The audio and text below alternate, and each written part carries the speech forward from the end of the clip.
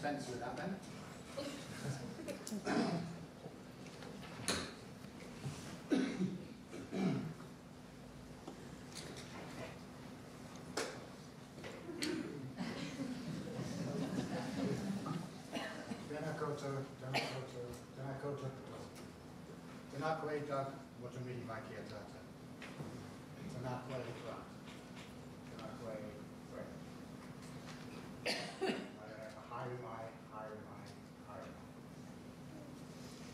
There's lots of reasons for starting in Maori, apart from the usual and most important ones. But on the topic that we're talking about tonight, it's a good reminder to start with the fact that some of the topics we're going to be discussing are viewed entirely differently from different cultures. So the battle at the moment, it does feel like a battle sometimes, around the causes of psychosis and schizophrenia in the Western world is largely between a medical model and a more psychosocial model. But from a Maori perspective, that isn't particularly interesting, because things like hearing voices don't really need a causal explanation at all. And the best illustration of that is one of one of the PhD students I had the honor of working with, Dr. Melissa Taitima, who did a wonderful study surveying Maori about how they understand what we call extraordinary experiences. And as a supervisor, I asked her to include the question, what do you think causes them? Because that's what I'm interested in. She didn't want to do that. But she did, and came back 3 years later with a big smirky grin on her face. And I said, well, so what did they say? And she said, they didn't understand the question. And she heard lots of these lovely, rich quotes about asking me what causes voices is like asking me why the sun comes up in the morning. So just as a reminder that, to some extent, it's a narrow sort of debate I'm going to steer you through. Thank you for coming. I only do Maori, and that's that amount of Maori. I don't do Chinese, Russian, Spanish, or Swedish, sorry, Derek. But welcome in whatever language, and it's really especially nice to see so many people who have supported and inspired me over the years. It really means a lot to me that you've come. And perhaps equally important, quite a few people that I don't know. So at least a few people in the audience who haven't heard the jokes 15 times already, so that's helpful. I'd like to acknowledge that my whānau is here, two of them in flesh and one in spirit, I'm sure, my partner Emma and Dr. Emma Davies, and my son Ben. I'm very pleased that you're here. It's not doing anything to calm the nerves, however, but Emma tells me repeatedly that my work is wonderful, but I'm 20 years too late.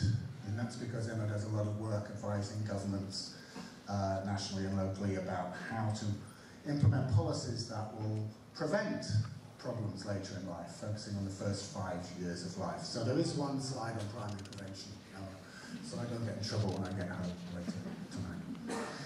Now, I'm told it's customary, when Fred gave his inaugural lecture a couple of weeks ago, he said there were some guidelines for these things, which scared me a bit, and I still haven't found them. But I will follow Fred's guidance, and you're supposed to talk a little bit about yourself on your journey. Now, I've never had a problem doing that.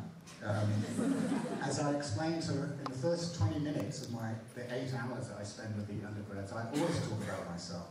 And I say there's 2 reasons for that. Firstly, because I have narcissistic personality disorder, and you will find yourselves in the diagnostic manual on several pages also.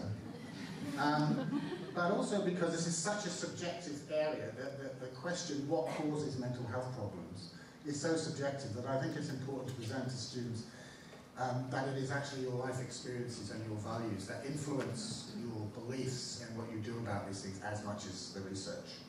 And that their job is to try and find a middle ground between objectivity and subjectivity. So I will tell you a couple of quick stories. One when I was trying to, I better back up already, I've lost myself already, because the member of my whānau who isn't here is my daughter Jessica, who's in Christchurch. There's the link here to what's coming later. It will all become clear, to me at least, if maybe not to you. When Jessica's down in Christchurch, would have been here, I'm sure, but is studying for her law exams down in Christchurch. Now, obviously as parents we tried very hard to persuade Jessica not to stay in Christchurch for various reasons, but she is very stubborn. We have no idea where she got that from, and she's still there.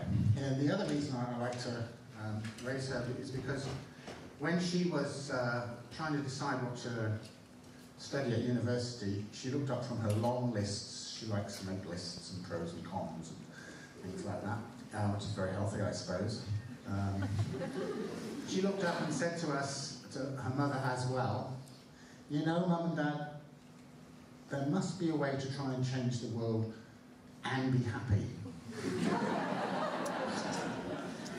And you two haven't figured that out. Now the link is, when I was trying to decide what to do at university, I had no idea, I had no list, I didn't even know what the topics were available at university, and my life was a bit of a mess. My good days were spent trying to figure out why the rest of the world was so screwed up, or anybody over 25, and my bad days were spent trying to figure out why I was so screwed up. So I wasn't in particularly good shape.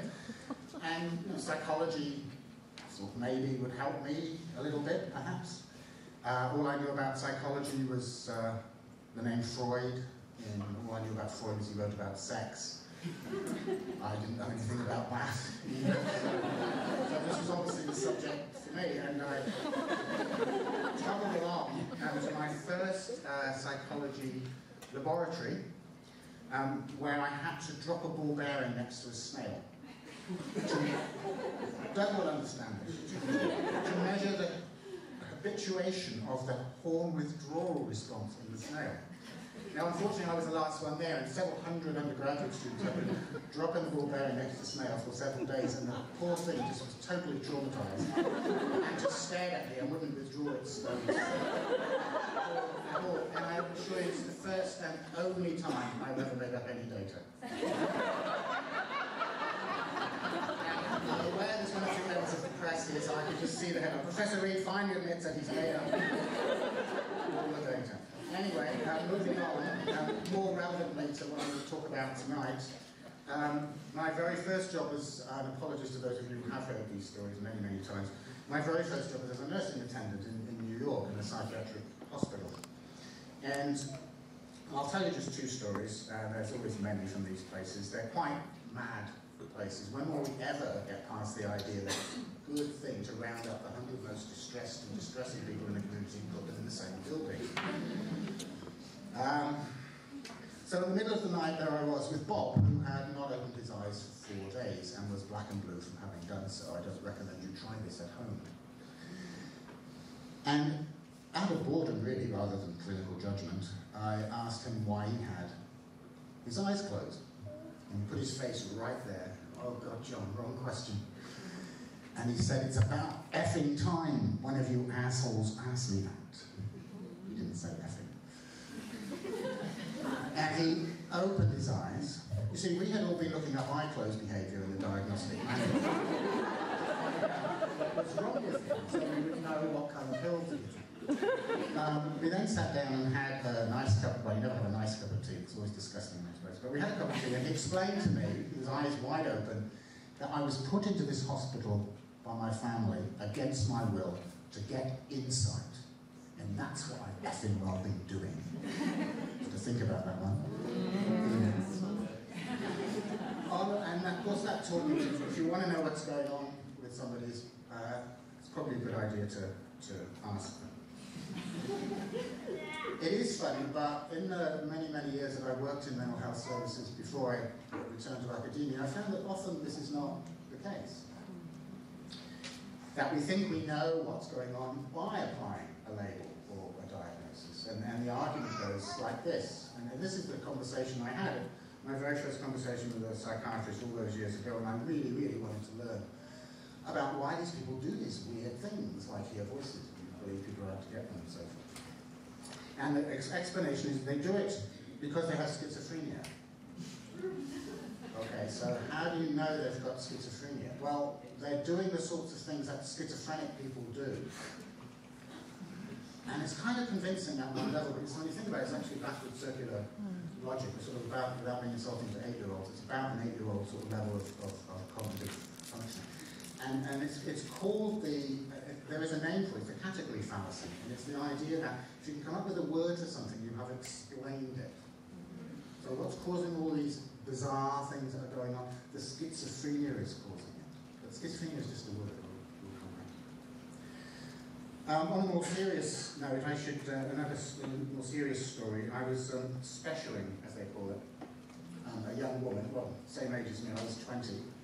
She was 20, and we were locked together into a room, the quiet room, and my job was to stop her from killing herself. And she had tried many, many times to kill herself by smacking her head into the wall. And I think she was probably a little more nervous than I was, but only just.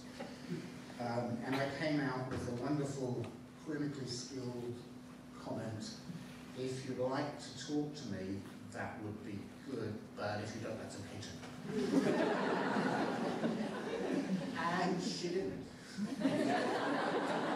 Well, not the first day. The second day, she said my, and that's all. The third day, she said father, and I thought, okay, we can do this one word at a time. But the next day she said nothing. The following day she said me, so we now have my, father, me. And when we got the family history, we found that the missing word was raped. And that taught me so many things, including the ambivalence with which people in these situations try and tell you what has actually gone on. Will I be believed? Is it safe to tell? Is it not safe to tell? I'll half tell and see if he gets it. She hadn't spoken for 3 months, and that was explained by the fact that she had something called catatonic schizophrenia, because that's what catatonics is. Anyway, 20 years later, I returned to academia, and after spending many years as a clinical psychologist and managing mental health services in Britain and New Zealand, it was clear to me what I wanted to research when I got back to academia. So that's what I'm going to talk to you a bit about.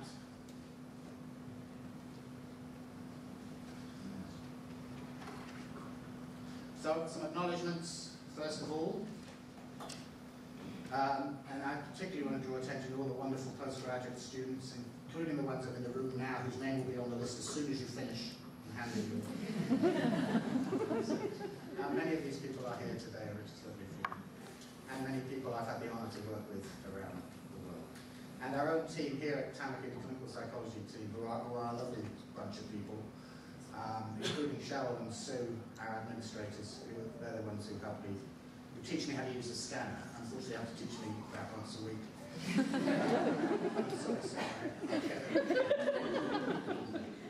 So we're going to be covering a guided tour, touching on a few topics.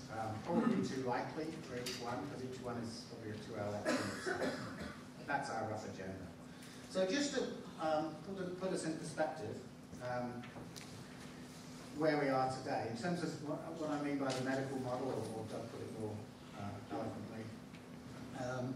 This is just one of many, many examples we could cite to show that something is badly wrong with our mental health services.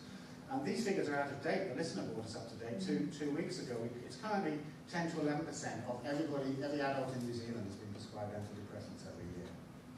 What's that about? And since, like most other mental health treatments, it's prescribed twice as often to women, the figures are about 1 in 7, or now 1 in 6 women in New Zealand prescribed antidepressants. Now, I like to play Devils and Heroes, which is a bad game to play, but it's all his fault. At the end of the 19th century, psychiatry had not, unlike its medical other medical disciplines, which have been discovering real illnesses at a fast rate of knots, psychiatry had come up with nothing for a long time. It's falling into disrepute. Emil Kraepelin came up with a wonderful idea of lumping together several hundred different types of behaviours and calling them something. And this was to become schizophrenia. And as I love to read to undergraduates, I only read you a few. This will explain why we live in, partly how we've got to this silly situation we're in today, because people still believe in this construct. Schizophrenics conduct themselves in a free and easy way. They laugh on serious occasions. They are rude and impertinent towards their superiors. They challenge them to duels. They lose their deportment and personal dignity. They go about in untidy and dirty clothes, and they go with a lighted cigar into church.